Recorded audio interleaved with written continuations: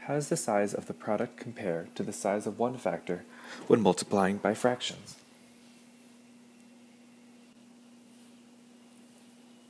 In this lesson, you will learn how multiplying by a fraction greater or less than 1 affects the final product.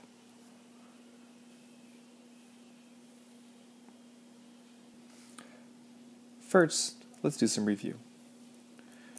You already know that if we had the multiplication problem 3 times 4, what that means is essentially taking 3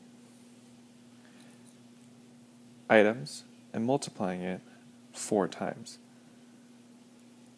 If we set this up as an array, we would have 1, 2, 3, 4 groups of 3, which gives us 12. So 3 times 4 is 12.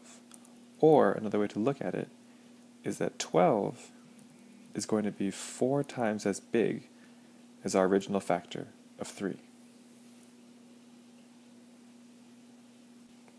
We can call this scaling, where the final product, 12, is going to be scaled 4 times from 3, or 3 is going to be 4 times as big.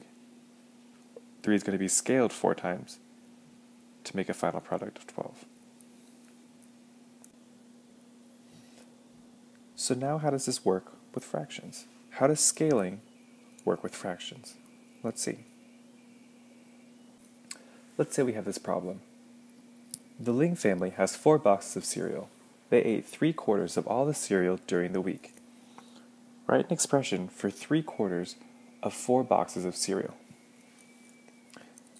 So if we were to write that as a multiplication equation, that would just be 3/4 of the box, or 3/4 of all 4 boxes of cereal. So that'd be 3/4 times 4. Then we're asked, will the product be equal to, greater than, or less than 4? One way for us to figure this out, or for us to understand with scaling, let's just draw a model. So here we have 1, 2, 3, 4 boxes of cereal. Let's say they ate 3/4 of all the cereal during the week. So let's just shade in 3/4 of all the boxes.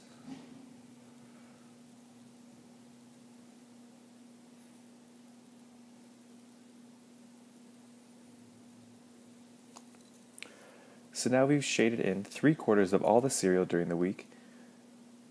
We see that there are still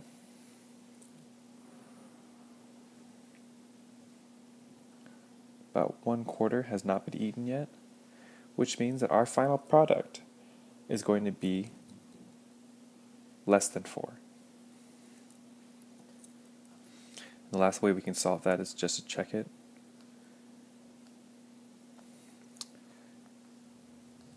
Three-fourths times 4 is the same as 3 times 4 divided by 4. By taking the numerator, multiplying it by the whole number, and then dividing by the numerator. 3 times 4 is 12, divided by 4 is 3. So the product is going to be less than 4. Even without solving, we can see that when we take a whole number and multiply it by a fraction less than 1, the product is going to be less than the factor that we're going to multiply the fraction by. Let's look at another problem where we're multiplying a fraction by another fraction. The Carter family has only 1/2 of a box of cereal at the beginning of the week. There are 3/4 of the 1/2 box of cereal.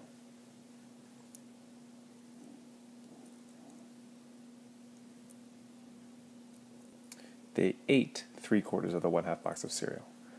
Write an expression to show 3/4 of 1/2 box of cereal. That would just be 3/4 times 1/2. What we want to find out is, will the product be equal to, greater than, or less than 1/2?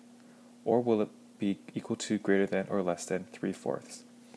So we could solve this just by multiplying across, but let's try to understand with a model exactly what our final product is going to be in comparison with these two.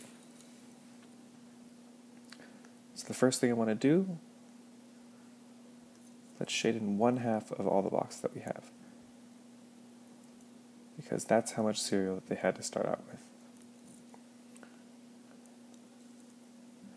Of these, they ate 3/4 of it. 1, 2, 3. So if we look at our double shaded boxes, we'll see that that's 1, 2, 3. 1/8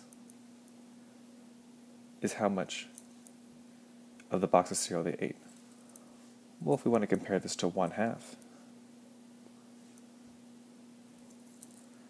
we'll see that 3/8 is less than 1/2, since our shaded green is missing 1/8 of a box that's smaller, 1/8 smaller than our original shaded yellow. So 3/8, our final product, is less than 1/2. And let's see if it's less than 3/4. For us to see if it's less than 3/4, let's draw another model.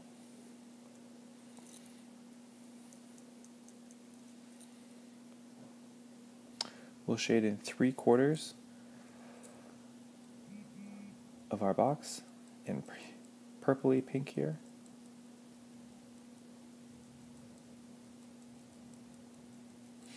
There we go, we have shaded 3/4.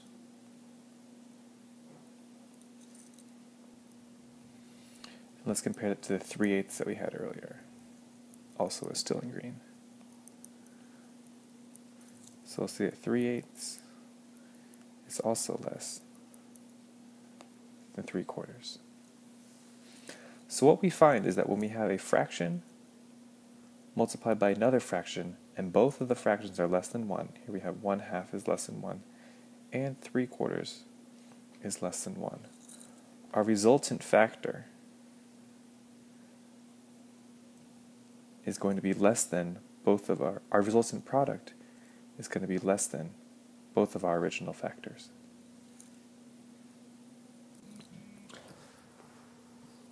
Now it's your turn. We have the problem, Lola is making cookies. She plans to multiply the recipe by 3 so she can make enough cookies for the whole class. If the recipe calls for 2/3 cup of sugar, will she need more than 2/3 or less than 2/3 of a cup of sugar to make all the cookies? One way I like to solve this problem is to first write the multiplication expression and then draw a model. We're trying to find out if she needs more than 2/3 or less than 2/3 a cup of sugar to make all the cookies. These two steps will help you. Feel free to pause and resume when you want to check your answer.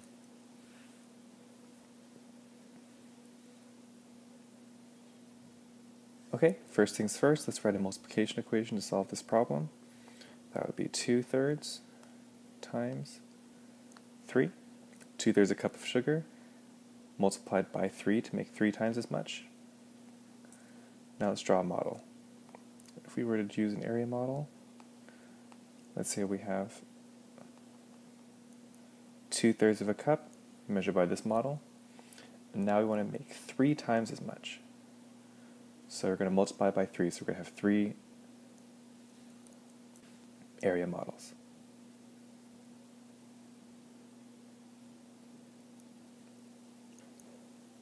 There's 2.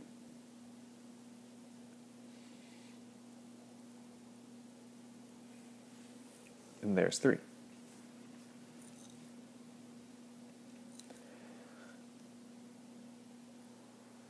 And now what we've seen, if this is our original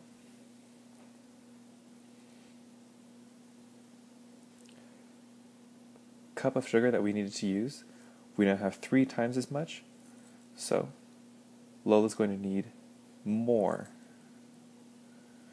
than 2/3 of a cup of sugar to make all the cookies. Another way to look at that is to think of scaling again. When we have a fraction, 2/3 multiplied by a whole number greater than 1, our final product is going to be x times as much bigger than our original product. If our original product in here is 2/3 and our whole number is 3, our final product is going to be 3 times as much, or 3 times as big. In this lesson, you have learned how multiplying by a factor greater than or less than 1 affects the final product.